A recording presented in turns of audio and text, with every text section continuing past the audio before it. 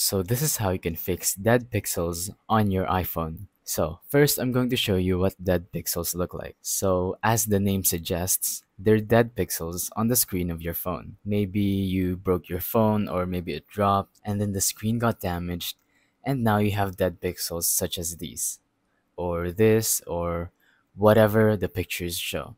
So how do you actually fix them? Well, right now the only thing you can do is go to your local tech shop or an Apple store and then get your screen fixed. You can go ahead and search on Google how to fix your dead pixels, like these Apple discussions websites. So I'm just gonna go ahead and open up this article real quick. And as you can see, they have a similar problem, which is the dead pixels on your iPhone screen. And as you can see, this response is actually the most accurate and best response. It says, yes, you can have your screen replaced. Make an appointment at the Genius Bar to have it diagnosed. I'm guessing Genius Bar is some kind of tech shop, but it can be any tech shop. I'm sure the nearest tech shop to you will work fine. So yeah, the only thing you can do is replace your screen and get your dead pixels fixed.